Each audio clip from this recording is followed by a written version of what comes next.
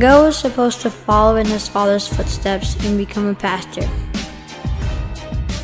He didn't start painting till the age of 27.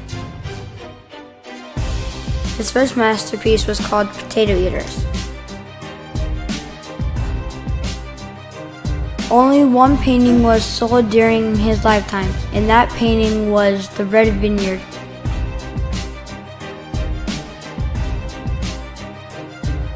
In just 2 decades, he produced over 2,000 works of art.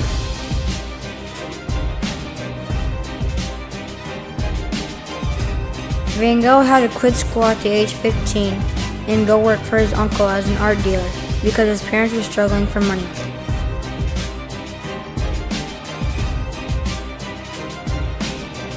In 1888, Van Gogh moved to France and spent his money on art supplies instead of food. He lived off coffee and bread. As a result, he became physically and mentally unstable.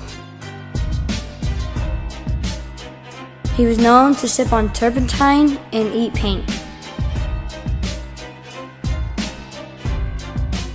His most expensive painting is a portrait of Dr. Gadget, valued at $148.6 million as of 1990.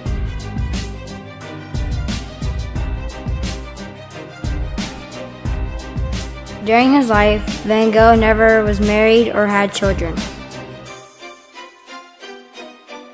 Recent theories suggested that Van Gogh didn't commit suicide, but that he was shot in the chest by a local teen. When Van Gogh would paint, he would hide messages in his paintings. He died at the age of 37. After his death, his sister-in-law sold the rest of his artwork to an art museum.